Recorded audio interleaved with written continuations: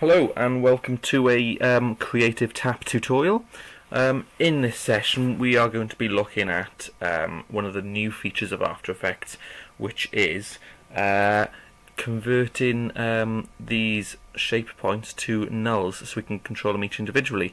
Now, just to put that into perspective, if we wanted to morph between, in an older version of After Effects, between a cube and this shape by here, we would have to simply set a keyframe for the path. Now this keyframe would contain data for each of these points, so they'd end up morphing together. Then this keyframe would contain other positional data for each of these points. It has 8 points worth of data, and you know it gave you that morphing look, which is good, but it didn't give you that much control. Okay, whereas if we look at, so obviously you've got this animation here where they all go together. But if you come into here, you've got each of them going individually. Now, obviously one of these points has got a wiggle on there, so if we just get rid of that, we've got each point animated individually. So what we've got is, see all of these null objects, we can tell After Effects to export each of these points as a null, so we can animate them individually, and then when we've got them on in different layers like this, we can offset them, and you know, even if we wanted to add a wiggle to a certain point like I had earlier, alt click, wiggle 5 times a second by 80 pixels, there we go. Now just one point of that path has got a wiggle, and to do that before would have been very, very difficult. You'd have to go on such a long way around, but now you can do it in a matter of minutes. So I'm just going to dive on in and show you how to do that. Okay, so I'm going to create a new composition like so, and I'm going to call it Shape Morph. There we go, 5 seconds, 1920 by 1080. That's fine. So I just want a new solid for the background. That blue's fine, let's call it BG for background, and I want to get this shape tool, this rectangle tool, and draw a square, so hold shift. Let's rename this to Shape Morph, and I want to center my anchor point, so if I hold control and double click the pan behind tool, it centers my anchor point, and I want to center this to the composition as well. There we go. So the way we start off is we need to, first of all, it's got 1, 2, 3, 4, 5, 6, 7, 8 points here, okay? So I need to give my square 8 points before I start. So what I need to do first is come on into the rectangle path, and I want to right click and convert to Bezier path. And what I want to do now is get my add vertex tool, and I want to add don't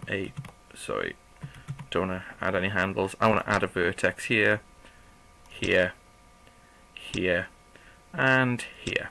Now the way we would have done this before is we would have done it all up to this point, and then I would have set a keyframe, come forward a second, and I would have gone in and started moving each point individually like so, okay? And then you would have animated them all together. That's all very well and good, but that's not what we want, so I'm going to delete those keyframes. There we go. Now I've still got all these points on the path, but this time what I want to do is make sure my path is selected. Go to Window, Create Nulls from Paths, and I'm going to go through, you've got 3 options. You've got Trace Path, you've got Nulls follow points, but we want points follow the nulls that we create, and I'm going to go through the trace path and nulls follow points in a separate tutorial. I'm going to really delve into this tool and bring out a nice big project, but this is just like a sort of quick tip intro into it. So I'm going to click this first one, points, which are these, follow nulls, and make sure you've got your path clicked, otherwise it won't work. Okay, so let's X out here, and what you've got is you've got all these nulls, for a null for each point, okay? So I'm going to minimize this, and if I bring up the position, let's come to the beginning, and I bring up the position for each of these, I'm going to set a keyframe for each of them, and I'm going to come forward 10 frames. So a quick way to do that is hold shift and go page down, and it'll jump forward 10 frames. Now the shape I want to get is this shape. It doesn't matter what shape really, but that's just the shape I'm going to go for. So I'm going to get these top and bottom nulls. This one, I know this point needs to move in, and so does this point. And you can see as I move in the null, it's linked to the points on the shape path. So that's what it's doing. I know these ones, I want these to come outwards, like so, and I'm just doing mine quite quick, quite rough. Normally, actually, I would use this grid so I can see how far I'm moving them. You can when you do yours, but I'm doing mine very quickly, just so I can, you know, show you what I'm doing and how this works. So move this in like so. I can't remember what shape I was going for again, but let's just go for something kind of along the lines of this. So move them in. I may need to tweak a few of these points actually, because it's not getting the nicest of shapes, but again, I am rushing this just so I can kind of show you exactly what this tool is capable of. So let's very quickly bring in these points. This null can come in a little bit more, and you can see it's actually the nulls I'm moving, not the points. I think, to be fair, this is kind of, it's getting there at least, isn't it? You can see how each null I move is moving a point. So I'm going to turn my grid off, okay? And you can see it does it all together at the moment, and it's not the nicest of shapes, but I'm not going to fiddle around with it anymore. I'm just trying to illustrate the power of this. Now, you can see it happens all together, which is kind of like it was before, but actually, wait there.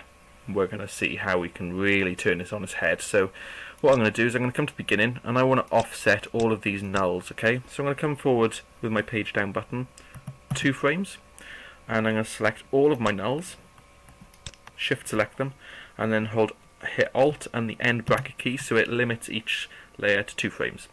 What I'm going to do then is right click one of them when they're all selected, go to Keyframe Assistant and Sequence Layers, click OK. And then what this does is it sequences them all, so I can click and extend them, and click and extend them backwards as well.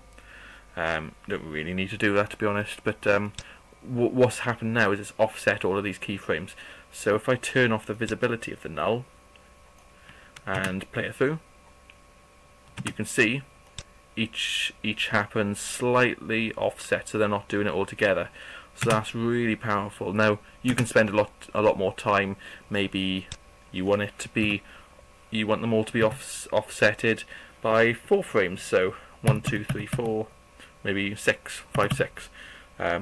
Alt end bracket key, and then you sequence them again. So Keyframe Assistant, Sequence Layers, OK. And I'm just going to move these keyframes just earlier on like that, and then extend out. So let's have a look. So it goes a bit slower this time.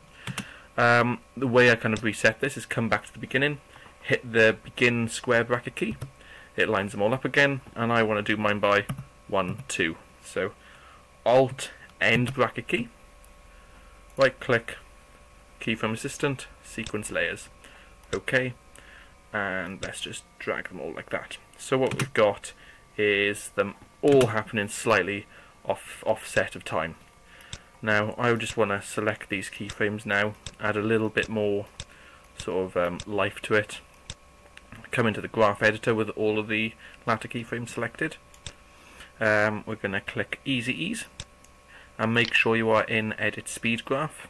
I just want to hold Control and pull these points out, so you get this kind of it starts off very quick and then eases into that second keyframe. So let's now have a look at what this looks like. So let's set it to there. I may put motion blur on as well, so put motion blur on for the composition and for the shape. Okay, let's have a look at how this looks now. So you can see there's that little bit more of quirky life to it. There you go. And you can do this, right, with any, you can morph from any shape to any shape, but this is just a lot more powerful than your standard, you know, path keyframe, okay? I'm going to do further tutorials, guys, in delving into this tool more, how we can harness it in projects and really get the best use out of it. I'm also going to be covering this new immersive video, these VR plugins. It'll get me, I've got a VR camera coming, 360 camera, and I'm going to really be making some tutorials of these because these are really powerful. But I hope you enjoyed this tutorial. I hope you got a lot out of it. If you did, if you can, give us a subscribe or a like or whatever. If I've helped you, just give me a hand back, you know. Yeah, and thanks for tuning in, and hope it helped. Cheers.